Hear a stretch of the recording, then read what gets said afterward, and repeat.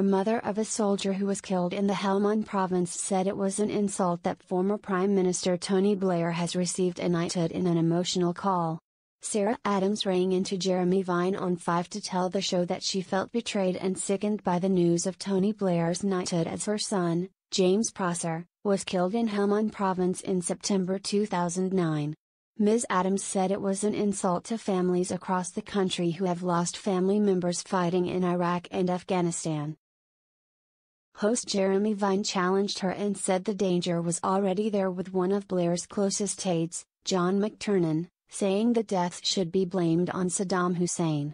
Speaking on Jeremy Vine on 5, Mr. Vine spoke with Ms. Adams about Sir Tony's knighthood, but the mother was upset over the news. She told the program, "Betrayed, sickened, is all I can say. It's another insult to all of those lives that have been lost in this country, Iraq and Afghanistan.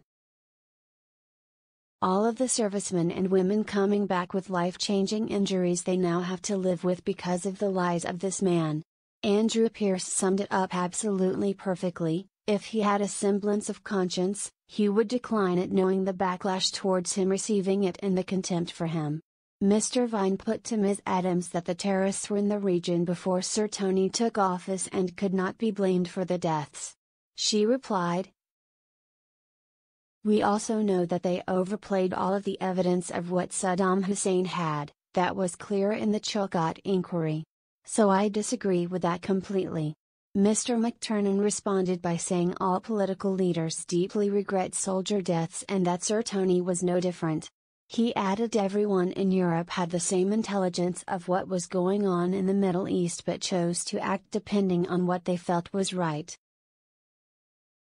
The Most Noble Order of the Garter is awarded solely at the monarch's discretion, whereas other knighthoods are often discussed on committees and presented to the Queen. Only the monarch, the Prince of Wales, and no more than 24 living members are allowed to be members. Over the weekend, Sir Tony and Baroness Valerie Amos were given the award and joined Sir John Major and others who have the honour.